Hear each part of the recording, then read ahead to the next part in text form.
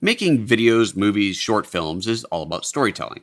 And an important part of that storytelling process is the transition from shot to shot and from scene to scene.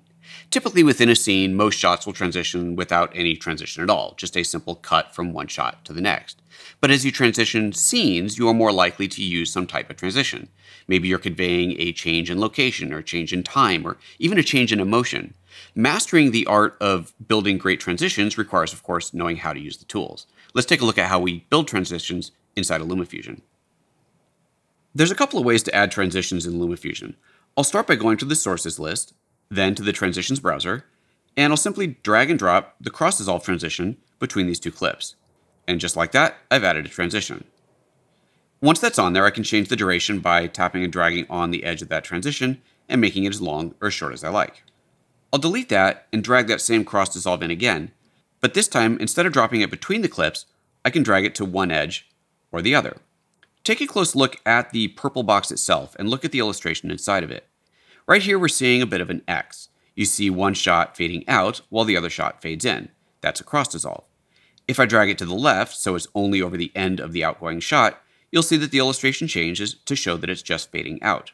That means that the next shot is going to instantaneously start as soon as this transition ends.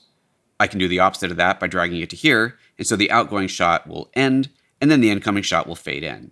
Let's do that. I'll go ahead and drop that in place, make that a little bit longer, and then hit play.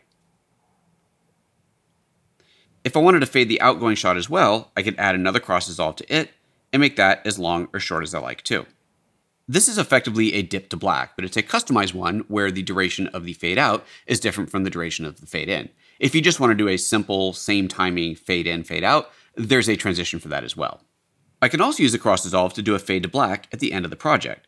By dragging it to the last clip on the timeline, I've now effectively built a fade to black. And I can do the same thing at the beginning.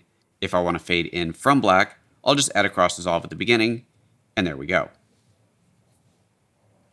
Let's clean up this timeline and show you another way to add transitions onto your project.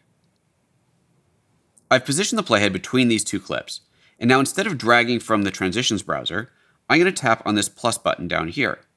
That brings up the Add Clip dialog where I can choose Transition. Since I had the playhead between those two clips, it added a default duration cross dissolve between the two shots.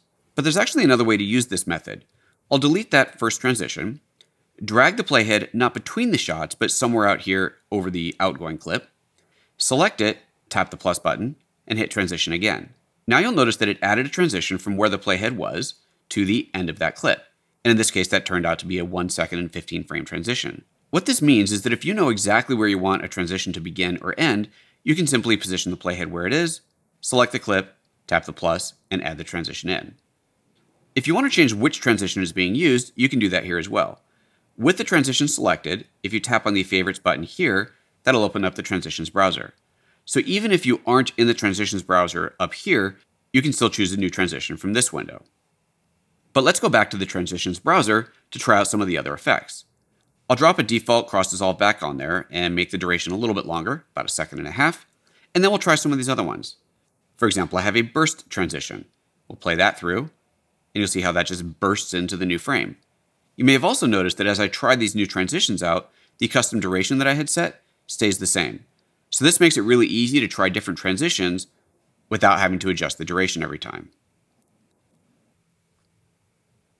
We'll do a couple more.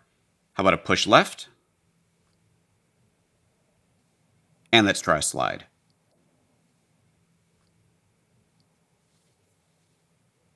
As you can see, there's quite a variety of transitions built into LumaFusion, but you can also create your own completely custom transition. By simply moving a video clip to a new track on the timeline, you can then use the keyframes in the frame and fit editor and the color effects editor to make that clip transition out however you'd like, building a completely customized look.